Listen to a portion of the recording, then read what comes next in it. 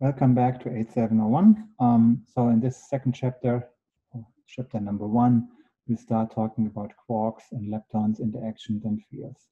And we'll start by a very general discussion of quantum fields and matter. So you all know that what we mean by particles and forces in a classical sense. However, we need now to see how they connect with quantum fields and how this helps us to consider matter and forces in a very similar way.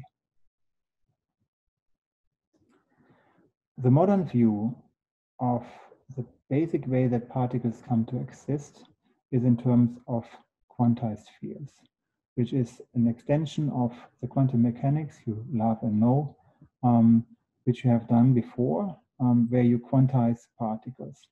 These fields have quantum equations for the field amplitudes, which are basically like the quantum simple harmonic oscillator, but there are an infinite number of them, one for every possible frequency of a wave in the field. This means the amplitudes for the wave for each frequency are therefore quantized in integer steps, just like a simple harmonic oscillator. This is what we see as a particle. The first excitation gives one particle of a frequency.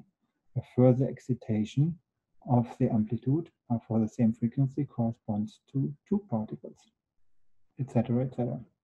So hence, the concept of quantum field, unlike normal quantum mechanics, allows an arbitrary and changeable number of particles to exist. This is necessary, as we will see later, such that we can create and annihilate particles in reactions and decays. And the standard wave functions correspond to an equation of a particular frequency amplitude when it existed. So now, just let's consider a few cases here. Imagine you have, 2 particles, 2 fermions, for example, let's say 2 electrons, and you consider the wave function. Quantum field theory actually says that there's only one electron quantum field for the whole universe, and every electron which exists is due to an excitation of the field. Hence, all electrons are identical in the quantum mechanical sense, as they all arise from the same field. The theory says then that particular properties for the resulting wave equations, namely their symmetry, under exchange of these particles. So the actual symmetry depends on whether or not the particle is a fermion, which means it has spin 1/2 or 3 halves or 5 halves, etc., or a boson, which means that it has spin 1, 0, 1, or 2, and so on.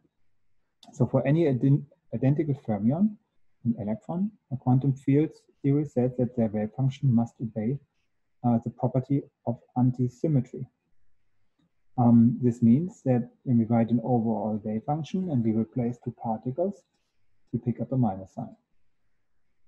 This property is just not just for electrons, but for all fermions. That's all matter particle, as we saw last week.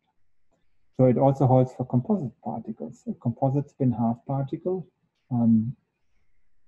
is subject to the same antisymmetry.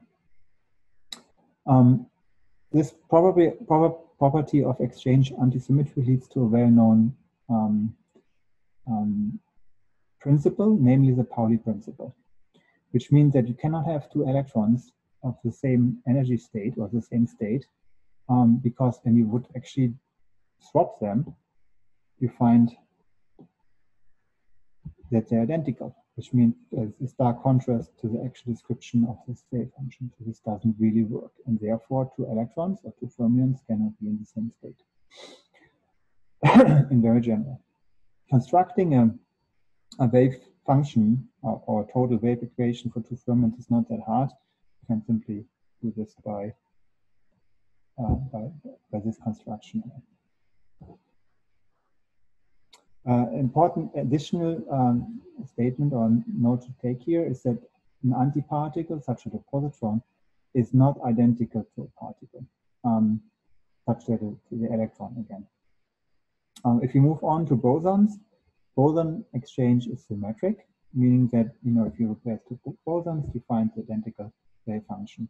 And then constructing a two-boson total wave function, you do this by adding those two functions together. This is by definition symmetric. Let's move now forward to exchange particles. Again, you have a very good idea of the classical picture how forces are transmitted. So the modern picture, however, of how a force acts under quantization is by emission and by absorption of a particle. So this is shown in this diagram here, where you, let's say you have an electron and a second electron, they see each other, and they see each other by emitting and absorbing photons. And you see this here. So this electron comes along, maybe emitting a photon, this electron here emits it, and by this exchange of emission and absorption of photon, those two particles, those two electrons see each other. So this, you can think about like, two ships shooting cannons if you want, but this would all, but you also have to consider that there is not just repelling forces, but also attracting forces. You could have replaced an electron with a positron, and the negative and the positive charge have attracted each other. This is it for this short. It's basically an intro into the intro of the intro. I hope you enjoy this. All of those concepts we go into more detail. This is really just the starting point. And in the next lecture, you'll see how we can actually understand aspects of this diagram here, which we call the Feynman diagram.